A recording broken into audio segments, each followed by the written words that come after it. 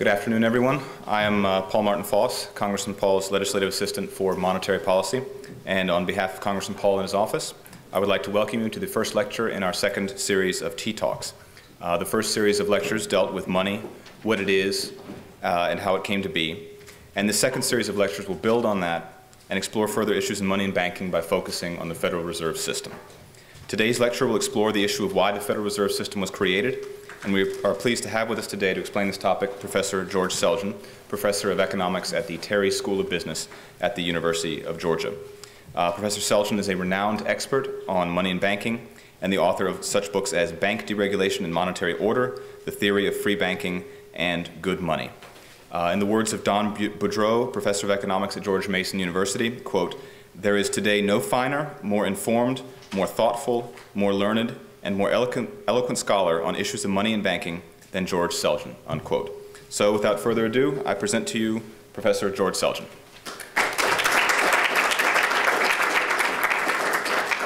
Thank you for that very nice introduction. I will see Don Boudreau this evening and I'll thank him for it as well.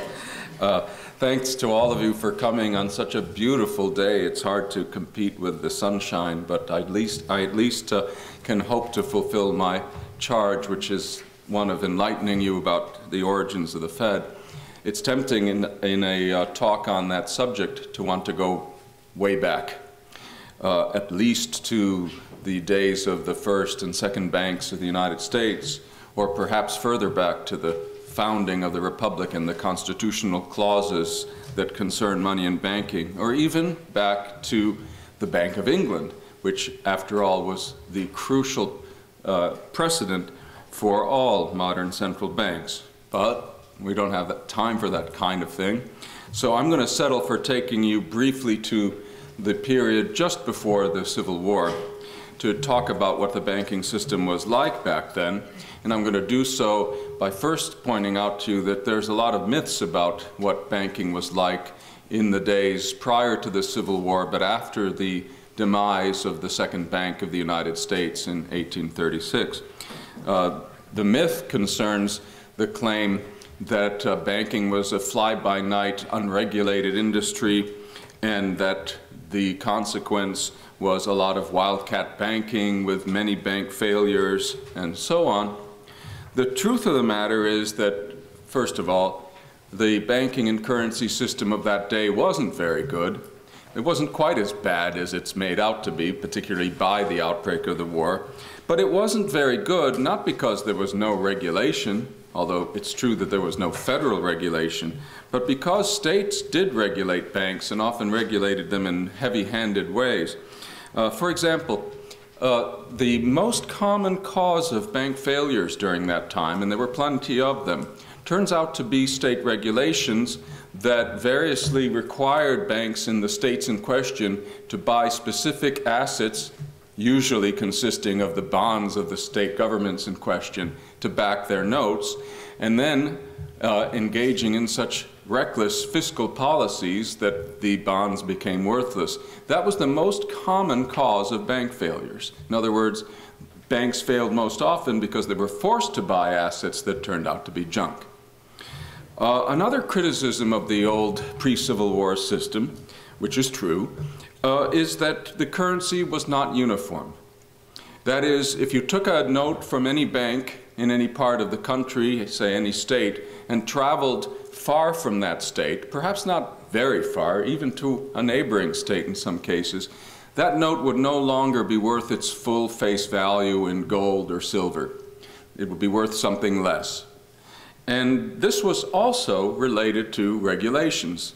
In this case, the fact that the vast majority of banks, almost all of them, were not allowed to branch by their statutes or by their incorporating laws. And as you know, it would be another 100 years before banks could generally branch, especially nationwide. So that was the most common, most basic cause of non-uniform currency, because it meant that, well, it was costly to bring a note back to its source to get gold or silver for it, and you could only get gold or silver for the full value at the source. Those costs were reflected in the various discounts from face value that these notes were subject to. By the way, the non-uniformity was not as bad on the eve of the Civil War as you might think. I know this because I actually went through the trouble of finding out the exact value of notes every bank had outstanding in 1863. I think October was the last year for which I had the relevant statistics. I left the South out because the Southern banking system by then was in shambles. I took all of the notes of the Union banks, figured out what value they had outstanding, figured out what they would have been worth in Chicago or New York if you sold them to a broker, and calculated the total discount from face value. Suppose I had bought all those notes in 1863 and then at full value and then tried to sell them in New York or Chicago, it doesn't matter where. What would my percentage loss have been? Anyone want to take a guess? How much I would have lost? 10%? 20? 80? Less than 1%. So you heard a lot of stories about how bad things were. They were bad, but it wasn't because of lack of regulation. It was because of bad regulations, and they weren't that bad. In any event, during the Civil War, there's some major changes made to the U.S. currency and monetary system, two of which are especially important for us. Well, one really. The other important one is the greenbacks. The U.S. Treasury gets in the business of issuing its own currency. We go off the gold standard. That's temporary. The greenbacks will be around for a while, and then they'll be gone. So they don't have much of a role ultimately in the emergence of the Fed. The other change that is of more enduring significance is the establishment of a new kind of federally chartered bank, national banks. They still exist now, right? The national banks you see with that name in their title, and many others that don't have national in their title. This marks the federal government's re-entry into the banking business, but this time, unlike in the past, it charters lots of banks, not just one at a time. Now, here's what's significant, though, about this new national banking legislation or national currency legislation. As a condition for issuing currency, and in those days a bank could hardly survive if it couldn't float its own circulating notes, national banks had to back their notes more than 100% with specially designated securities. Guess whose securities? This was during the Civil War. Anyone want to guess? Federal government. Yes, thank you. Bonds of the U.S. government.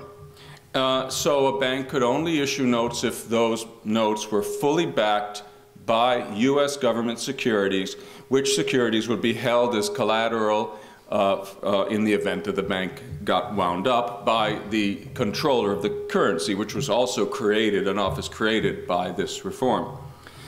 Now, what was the rationale of this currency setup? If you read the textbooks, they'll often say, well, it was done to create a uniform currency. But that's not really true. First of all, as I mentioned, the currency wasn't that non-uniform. But the more important point is, this measure was very obviously a revenue measure. They were trying to sell government bonds to pay for the war, and by creating this new system of national banks, they thought they had a way of creating, of making the banking industry, the banking system, forcing it to become a new market for federal government debt. As a matter of fact, at first the banks didn't go for it. That is, the demand for national bank charters was very, very meager. And ultimately they had to change the law in a number of ways, but also they taxed the state banks out of the currency business with a 10% tax. Now this is all very significant, because if it had in fact been true that the national bank currency was superior, as the textbooks would have you believe, then consumer preferences should have driven state bankers to convert en masse to national charters, because the public would have demonstrated a preference for national bank notes, and national banks that were established should have outcompeted the state banks. Nothing of the sort happened. In fact, it was only by forcing state banks out of the currency business that the Congress was ultimately able to create a widespread demand for the new national bank charter. State banks barely survived this measure, and they eventually recovered by becoming pure banks of deposit that don't issue currency, which is what all banks are like today, except the Fed. Okay, so how did this measure for basically nationalizing the currency, how did it perform? right? After the Civil War, state banks no longer issue currency. All currency other than the greenbacks comes from these newly established national banks. So was this a good currency measure? Well, we can ask that question two ways. First, we can ask, was it a good wartime measure? And there the answer would have to depend on whether it did succeed in raising revenue for the Union. I'm not even going to answer that question. I'll let you, we can just assume, though some people have questioned this, that as a wartime fiscal measure, the national currency and banking acts were a good idea. But what I want to make clear is that as peacetime monetary reform measures, that is, as the basis for the foundation for a peacetime economy and a peacetime banking and currency system, the measures were disastrous. And the reason they were disastrous had to do with the fact that under this arrangement, the stock of currency, or the only potentially variable component of the stock of paper currency, is tied to the availability of government debt. One way to put that starkly is, imagine that the government retired all of its debt. What would be the maximum amount of currency the national banks could issue? The answer would be, under this law, none. And if it hadn't been for the greenbacks then, which would eventually be retired, people would have had no currency with which to make payments. And in those days, checks weren't important. And needless to say, there were no debit cards. Currency was the main medium of exchange that people relied on. Paper currency that circulated from hand to hand. So, in fact, of course, the government never did retire its entire debt, but it came pretty close, because after the Civil War, starting in the 1870s, the federal government ran surpluses regularly, year after year after year. Cool, huh? It doesn't do that anymore, but in those days it did. And just as when you run a deficit, the way a government deals with that is by issuing more debt, in those days, these regular surpluses were used to retire outstanding federal debt. So the government was, throughout the period roughly from 1870 to 1900 or so, was reducing the number of its bonds outstanding, the federal government. But because of the currency laws enacted during the war, when the government wanted to issue more debt and get somebody to take it, the stock of currency now could not grow. In fact, it had to shrink because the bonds that banks needed to back the stuff were becoming scarcer and scarcer and scarcer. Also, the rules for a bank to get new currency were such that, quite apart from it becoming harder and harder over the years, it was very awkward. In fact, it was entirely uneconomical for banks to get hold of bonds to secure more note issues only for the purpose of meeting temporary demands for currency, for example, during the harvest season. The harvest season back then was the time of peak demand for currency. You needed it to pay the people moving the crops, who were mostly itinerant laborers who certainly didn't know anything about bank deposits and checks. So the currency was what people at the time referred to as inelastic. It couldn't adjust for the general growth of the economy. Instead, it was tending to shrink. And it couldn't adjust at all for short-run changes in demand, especially seasonal changes, harvest season changes. This inelasticity of the stock of currency in the U.S. economy was the ultimate cause, or a crucial cause, not the sole cause, of a series of very serious financial crises during the last half of the 19th century, which were, not accidentally, known at the time as currency panics. Currency panics because suddenly there wasn't enough currency to go around. By the way, if a bank couldn't issue enough of its own notes, it had to part with gold reserves. And that meant they would have to contract credit. So an inability of a bank to supply all the currency that its customers needed when they came to convert deposits into currency, for example, or if they needed loans, would translate into a credit crunch. There were major crises of this kind in 1873, though that one had other elements as well, 1884, 1893, and 1907. And the trend was for them to get worse and worse. Now, I have only one picture to show you, but it's a crucial picture because it helps to drive home a very important point I want to make, which is these currency shortages and crises were unique products of the way in which we regulated our banks and the way in which we regulated banknotes, which prevented the supply of bank-created currency from being at all capable of meeting the needs of the economy. And what this chart shows, it shows two plots. The smoother plot, which is descending for most of the period, and by the way, the period at the bottom covers 1880 to 1900.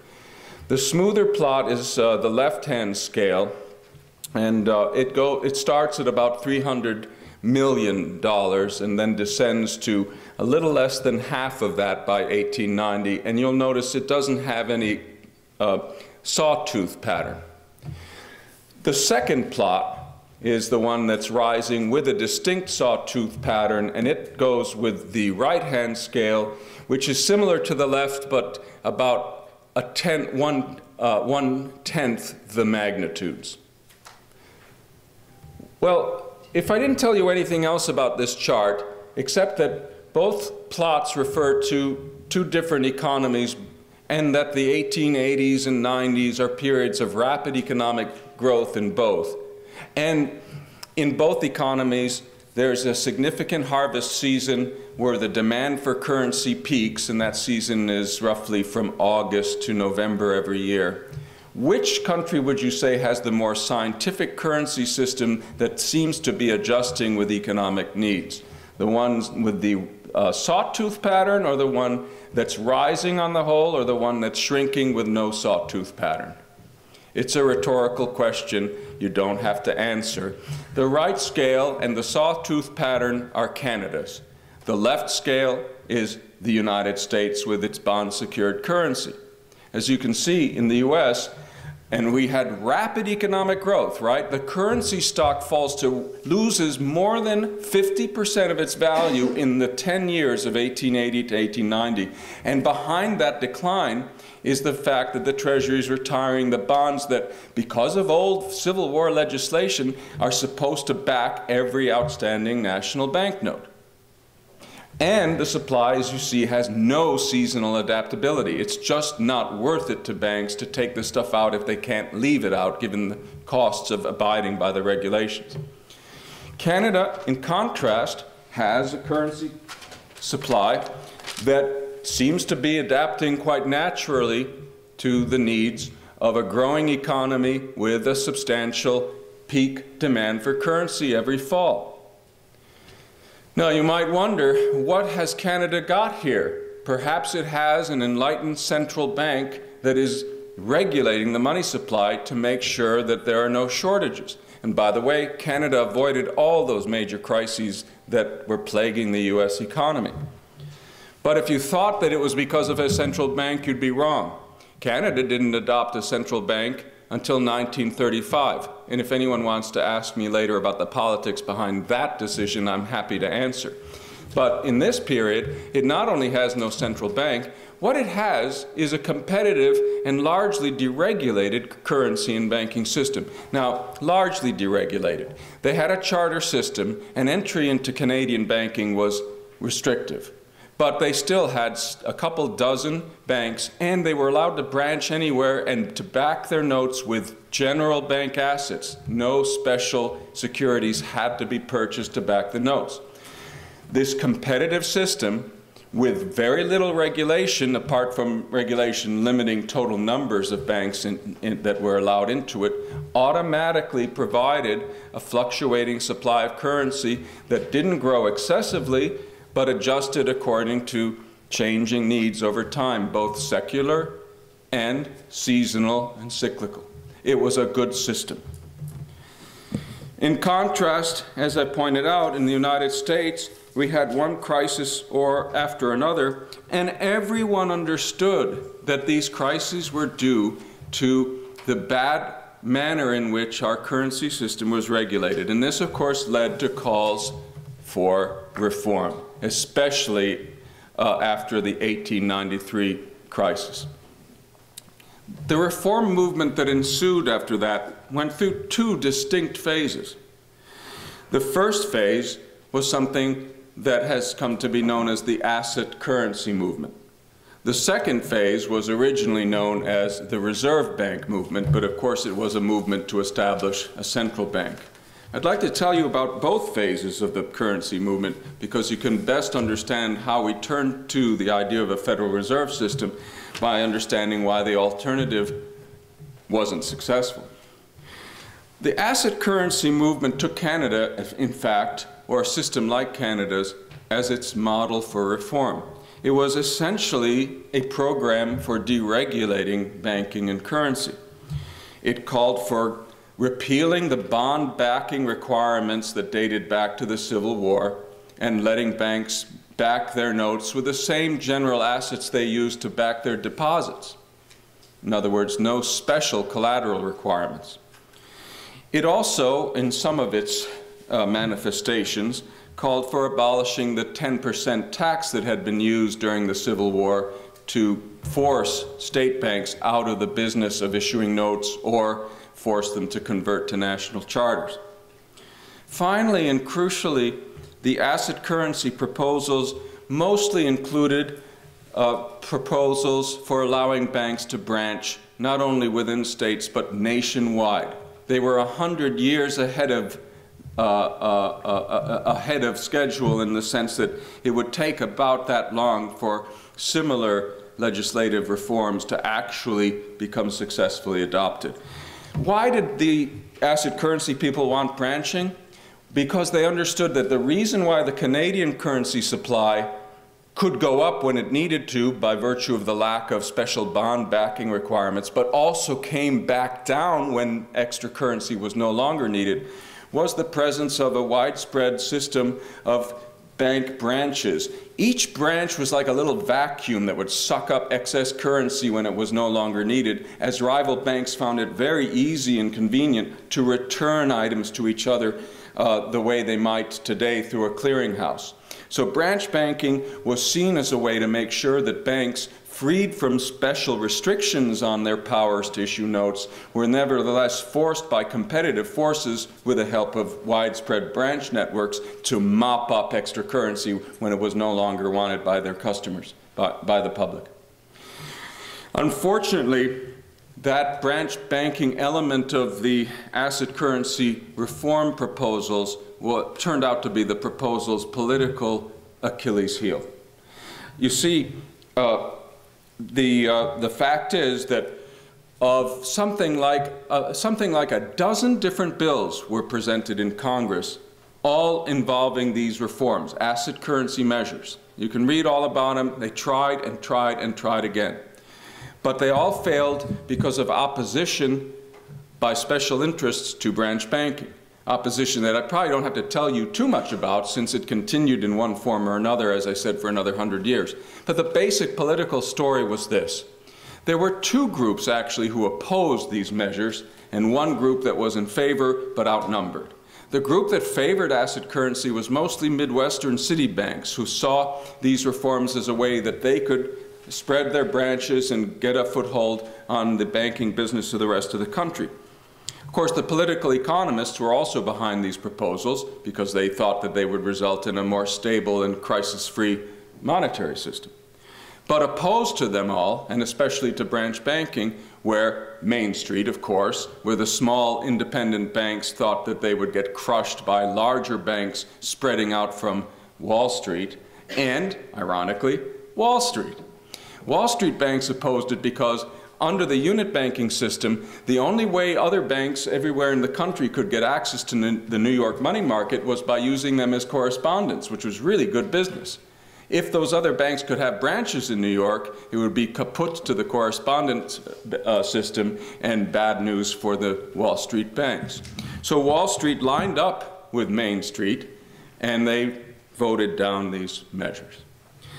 It was as a result of this, that roughly at the time just following the panic of 1907, attention shifts in the reform movement away from the asset currency idea, which fails politically, towards the alternative of a central reserve bank, or simply, as we would call it today, a central bank. This movement starts with the establishment after the panic of the National Monetary Commission, which is appointed to study alternatives and publish its results. Like all commissions appointed by Congress, it of course knows what it's going to conclude before the studies are actually conducted, and it has been more or less taken over from the start by proponents of a central bank. The central banking solution, the solution that was ultimately embodied in the Federal Reserve Act, there's nothing magical or mysterious about it. Basically, it boiled down to this.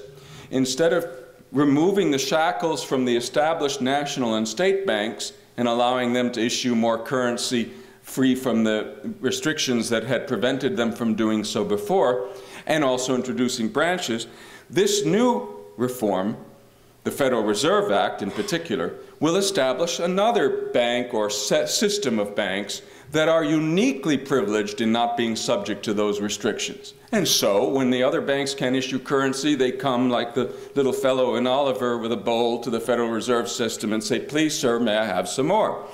In fact, the way this actually works is through a mechanism known as discounting, which in those days meant this. Suppose you were a bank, a national bank, and you wanted to issue more currency, but there were no more bonds to be had to allow you to do that legally, or to be had at a decent price. Then you might have plenty of other assets on your balance sheet, right? Like commercial bills. Under the new rule, you could bring commercial paper to the Fed. They could discount it for you, which meant buying it temporarily at a discount from face value, and then they would issue Federal Reserve notes to you. So what you have is a kind of asset currency, except only these privileged banks, right, the 12 Federal Reserve banks, are allowed to produce this stuff. It sounds like it should have the same result as deregulating the other banks, but it doesn't, because the Fed is a monopoly and it's not itself subject to any competitive pressure. Makes all the difference in the world whether you have a few dozen banks all competing on an equal footing issuing currency and then sending excess currency back to each other for settlement, versus a central bank with a monopoly. When it issues notes, nothing automatically brings them back. It has to take steps to bring them back. So the problem with the central banking solution is, yes, the Fed can get it right. It can issue just the right amount of currency to make up for the lack of ability to do so by the other banks. It can also issue too little or too much. And there's nothing automatically to prevent it from making those mistakes. I want to say one other thing about the founding of the Fed, because I can't help raising this point. I'm not a conspiracy theorist.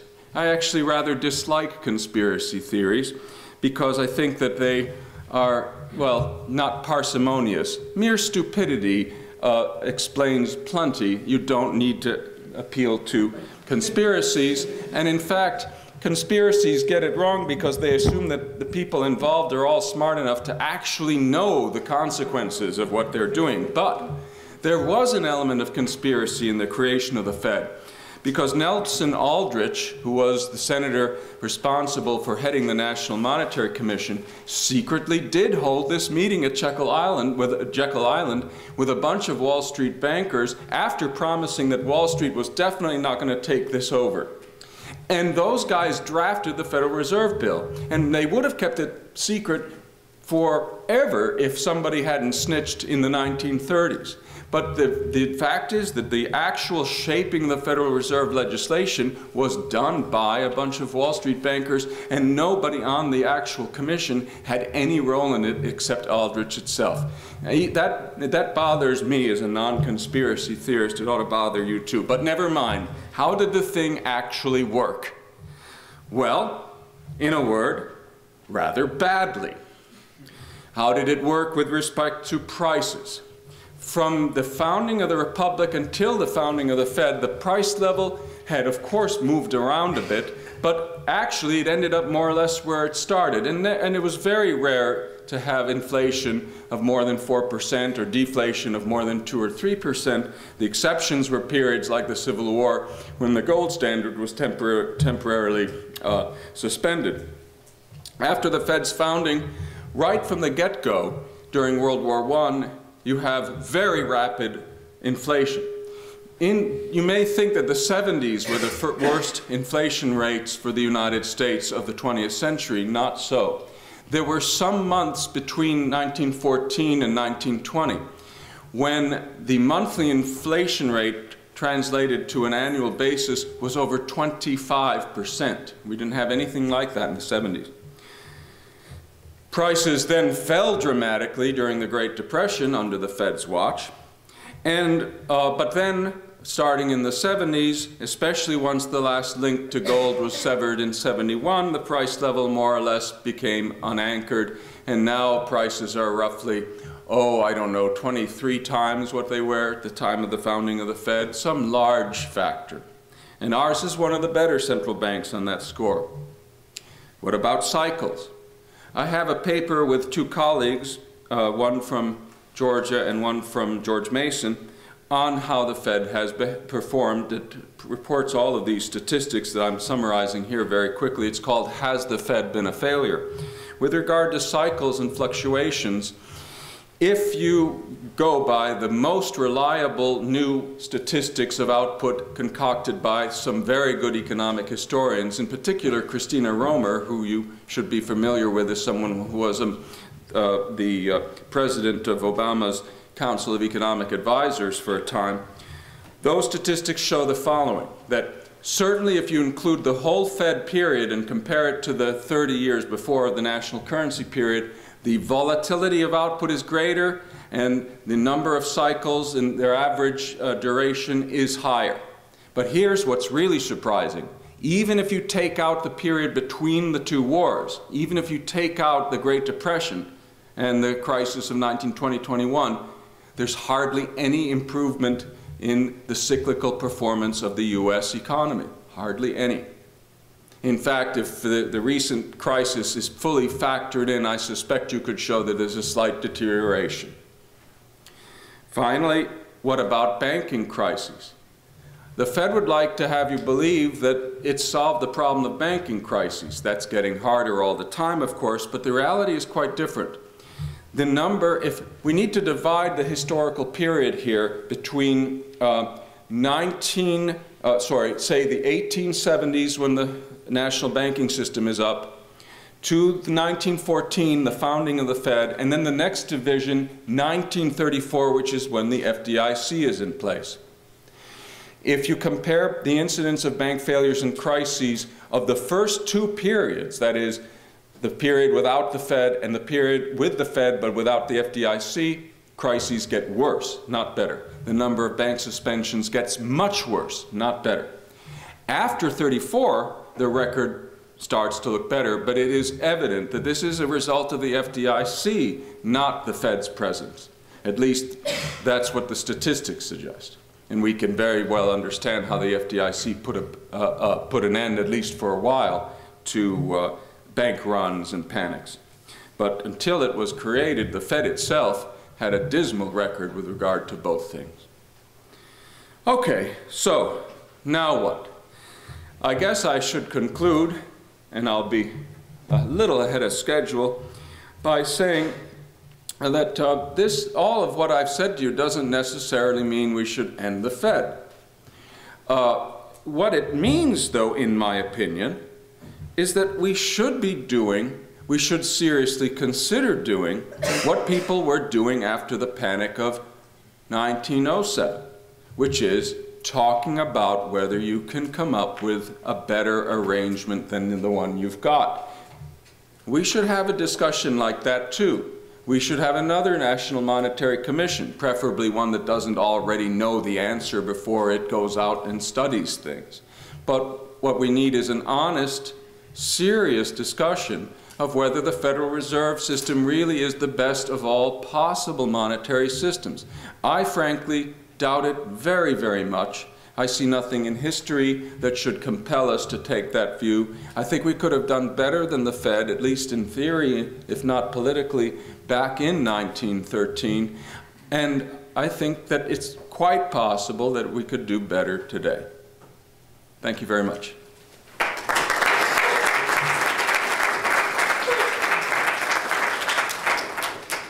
And now I am invited to ask you to ask me questions for another 15 or 20 minutes, and I'm very happy to try my best to answer them.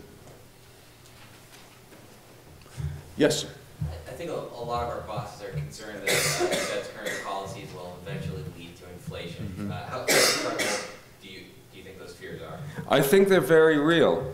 I think it's very important, though, to distinguish between the risk of future inflation and the question of whether inflation is, in fact, a problem we should be fighting now. I know a lot of people who think the Fed should tighten more now, but I think that the idea of tightening in anticipation of a problem that hasn't arisen yet is a very bad idea. They tried that in 1936, and it didn't work well. But as for the risk being there of a future outbreak of inflation, it is, and it's very serious because the Fed created massive amounts of new basic reserve money during the crisis and its aftermath. And those reserves are now sitting there in a banking system that for various reasons is not prepared to part with them. But as the economy recovers, which it seems finally to be doing, there's a very, very great risk, perhaps we shouldn't call it a risk, but a prospect that bank lending will be revived. That will leave the Fed with a major mopping up operation that will require not only it's using every instrument it has at hand to try to see to it that excess reserves don't turn into excess spending and inflation, but it also will need a great deal of political will to do the job that it has created for itself. So this is something we have to really worry about. I've already seen evidence, and you have perhaps too, of the Fed jockeying to try and rationalize inflation. Oh, we're moving our inflation target up. Oh, well, the CPI is really biased. When you start hearing talks like that, you know they're preparing the stage for making excuses when headline inflation starts to go well beyond what originally were said to be the limits that the Fed would protect.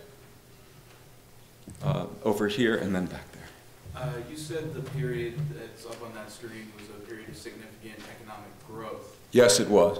Yes. I've seen some statistics that would agree with that. However, doesn't that period also contain a large part of the long depression? Ah, the long depression. I was going to ask that. Can you explain exactly what was going on? Yes, sure. Yeah. Why it's referred to as the long depression? Oh, that's a lovely question for me.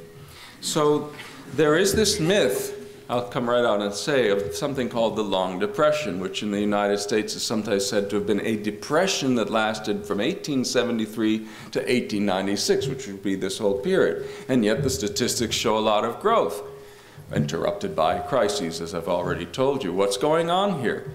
I'm afraid what's going on here is that some very naive people have assumed that because prices were generally falling during that period at a modest rate, on average of perhaps 2%, that therefore there must have been a depression because everybody knows that when prices are falling, when there's deflation, that's depression.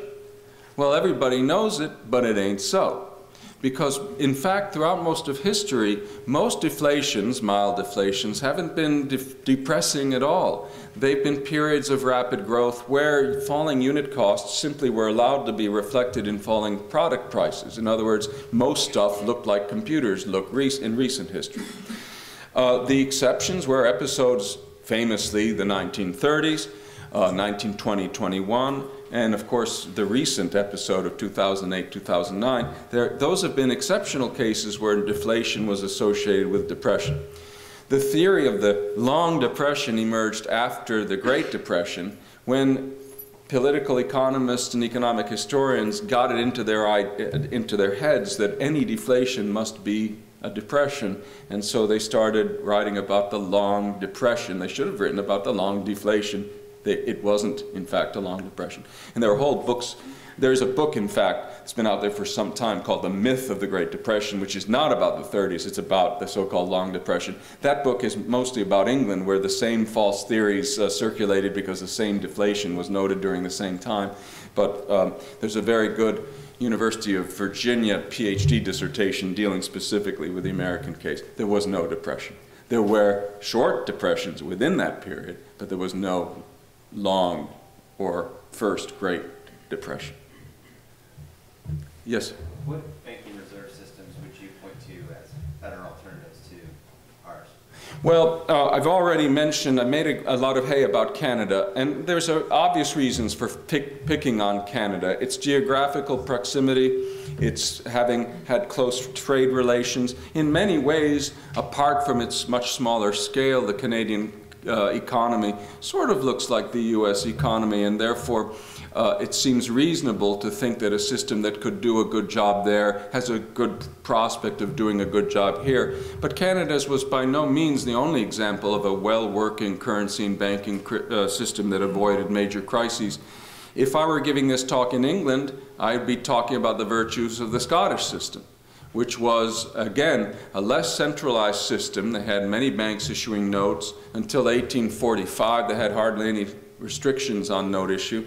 And they had no central bank, unlike England, which of course had a central bank, which had many privileges piled up in it, and the remaining English banks were deprived of similar privileges. So the Scottish system was another good example. A lot of work has been done on it.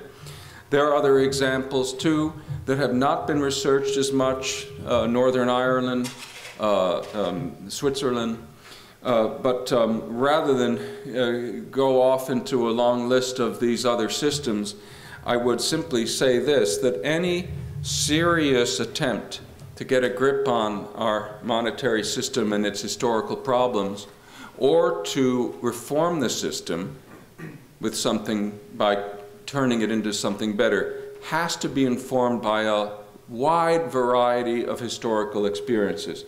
One of the things that bugs me about most American economists, monetary economists who write about money and banking in the United States, is the vast majority of them don't seem to know anything about the economic history, the monetary history, the banking history of other countries.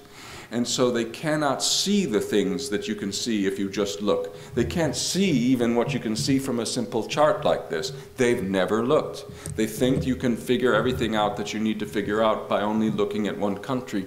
You cannot do that. You cannot do a good job.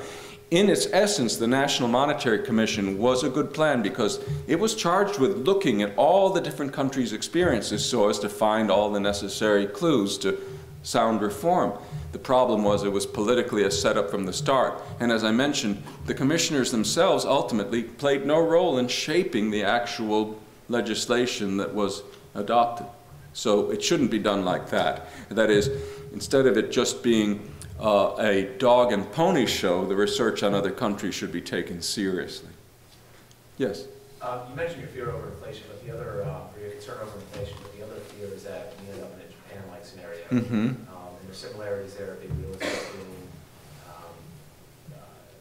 extraordinary action taken by a central bank. So are the comparisons between the United States and Japan fair? Well, I think that the Japan scenario is precisely the one that was worth worrying about these last couple years. But I think as the recession ends, it becomes less relevant and less of a concern. And so I think that recovery, of course, is something we all welcome, but at the same time it should cause a shift in our fears in a more inflationary direction. That is not because recovery causes inflation. This is the kind of talk that I really dislike. However, recovery in this case can mean a revival of bank lending that results in all these excess reserves suddenly being dispersed into the economy like so many hot potatoes, and that could be very inflationary. Personally, though I don't like to make forecasts, I don't think the Japan scenario is in our future. I think the inflation scenario is something that might be. I can't imagine the Fed taking such aggressive steps to counter inflation, should it break out, as to bring us into a Japanese-type deflation. I don't think that's likely either. I think, if anything, they won't do enough to stop the inflation. Yes, sir? I have a question about the Canadian system during that period. Mm-hmm. So it seems like every time there was a higher demand for currency during harvest season, the banks would sell bonds. No, they didn't have any bond thing going on. All they had to do was the simplest thing in the world. If I had a blackboard, I'd show you, but I can even describe it.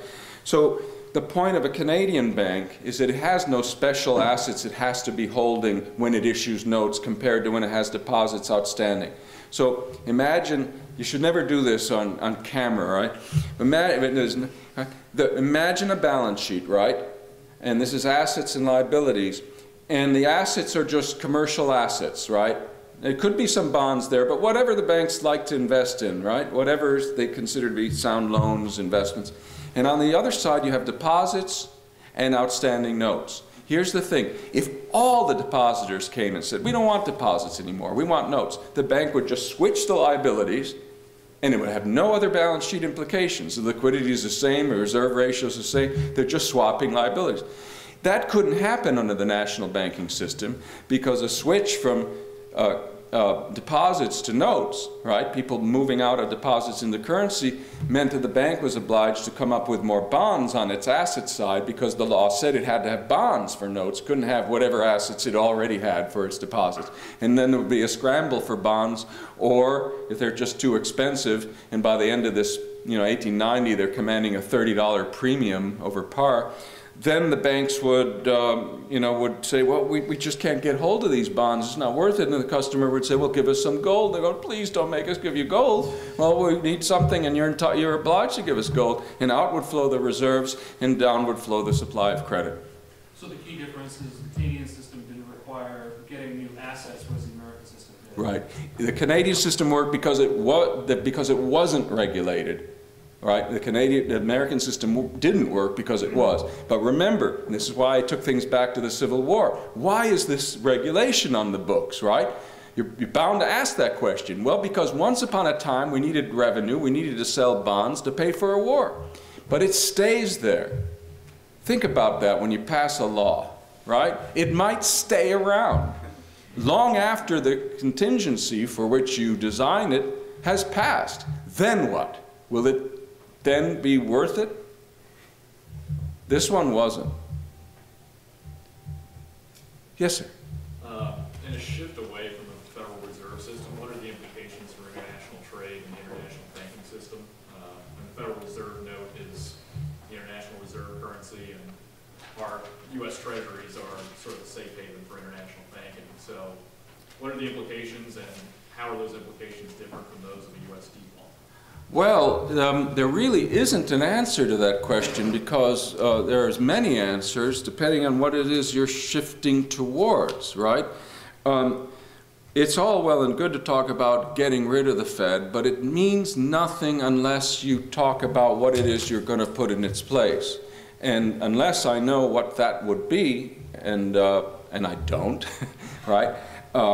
I have written about, in that paper I mentioned to you, we talk about some possible alternatives, some which would involve going back to a form of gold standard, but some which would not.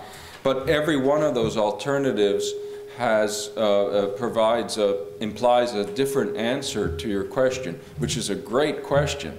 But the more fundamental question is, what would we replace the Fed with if we moved away from it? And I'm afraid that we won't have time to cover that ground. One question. Can you go into explaining why Canada decided to move to a central bank? Because you remembered that. The Reserve, yes. Pointed to the Canadian situation as an example of where you didn't need a central bank in order to have a stable banking system and currency system. Right. What happened is, first of all, Canada did very well with its monetary system during the first years of the Great Depression. Canada suffered very badly on the whole, don't get me wrong, but it was bound to, given its very, very close trade links with the United States, its utter dependence on the performance of the U.S. economy for that of its own. But, for example, two facts. The U.S., of course, was plagued by bank failures during the early years of the Depression. A third of our banks were wiped out in 3 years, and that was the proximate cause of a massive collapse of the money supply, about 35% if you go by one standard monetary statistic. That's a big collapse. Throughout the entire 1930s, Canada had this many bank failures. This many. In the 20s, it had this many. And the money stock in Canada during the first crucial 3 years fell 13% as opposed to 34% or 35%. So this is an indication that the monetary system in Canada weathered the Depression relatively well. Nevertheless, the Depression created a substantial increase in agitation, especially in Western Canada, for inflationary policies. Partly that was driven by the fact of the Depression itself, partly it was driven by the increasingly popular views of a certain Major Douglas, the social credit theorist. Anyway, this guy was a kind of monetary guru who said everything would be solved by having social credit and more paper money and blah, blah, blah. As a way of heading off this populist pro-inflation movement, the Bank of Canada was created as a sort of sop. The idea was to please the commercial interests who wanted nothing to do with Major Douglas and his ideas, but at the same time create a political agency that could be sold to the populists as something that might give them some more inflation if they really asked nicely and that sort of thing. And this is why the Bank of Canada was created. It was not an institution that was needed or bound to improve the performance of the Canadian monetary system. There is, in fact, an article, I think, in the Journal of Money, Credit, and Banking. It might be the Journal of Political Economy, with the intriguing title, "Why did the Bank of Canada emerge in 1935?" So it's a question, and populism has to. The answer has to do with the populist movement. Any other questions? Anyone else? That's it. That's why we have the Fed. Thank you all.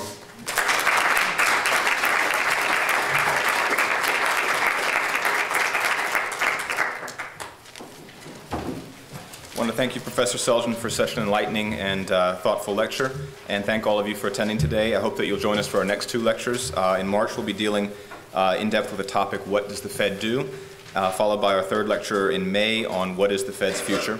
Thank you all again for attending, and I hope you'll join me in another round of applause for Professor Selgin.